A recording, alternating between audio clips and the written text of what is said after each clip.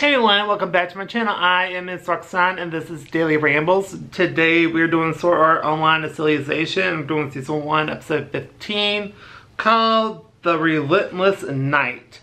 So Kirito and Yuji confront the kids, and they're basically their sisters in training, as in nuns. And basically all the religious people lock themselves in their rooms and knows about them.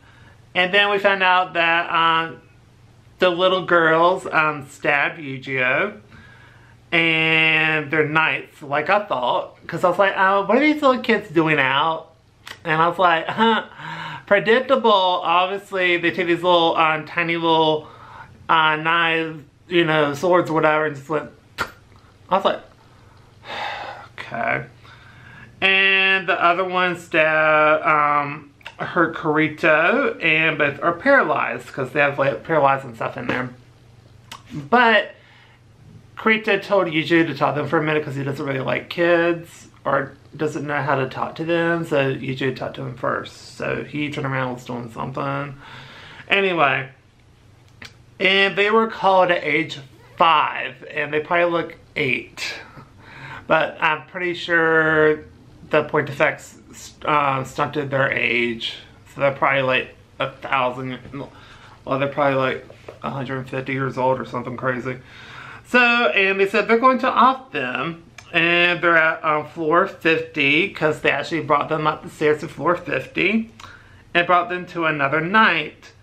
And basically, Kirito had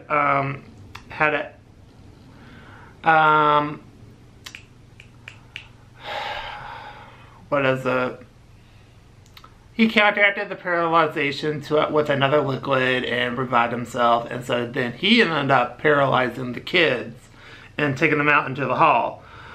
And basically they ended up, thank you, past me. And so he did it right away, like when he turned around, and it was when Yuji was talking to them. So anyway, he won't off them because they're kids.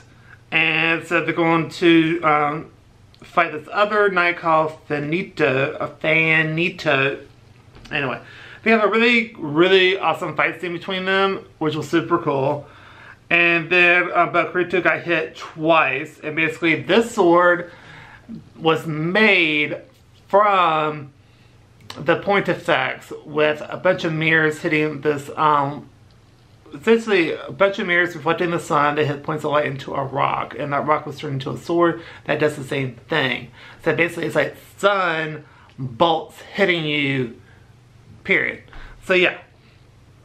So then Yuji starts to get rid of the paralysis himself and starts his command on his sword to help counteract that.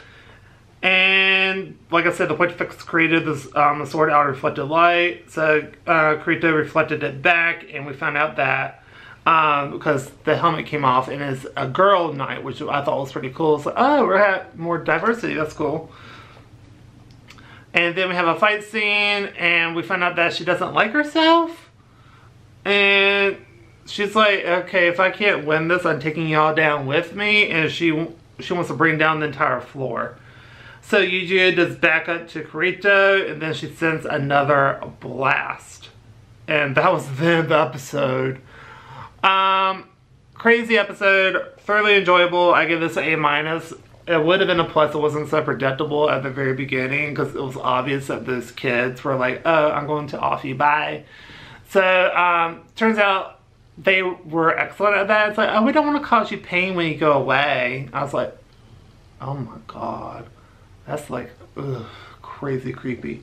But anyway, I like how the other knight, Fanito, basically she fights with a lot of honor, but if she loses, she's taking everyone out with her. So yeah, really good episode. I really enjoyed it, and that's going to do it for this episode. So if you like this episode, please go to like, comment down below, tell me what you think, do you agree, disagree. Just send me your thoughts down below, and don't forget to subscribe because that helps out the channel a lot. And I'll see y'all in my next video. Bye everybody.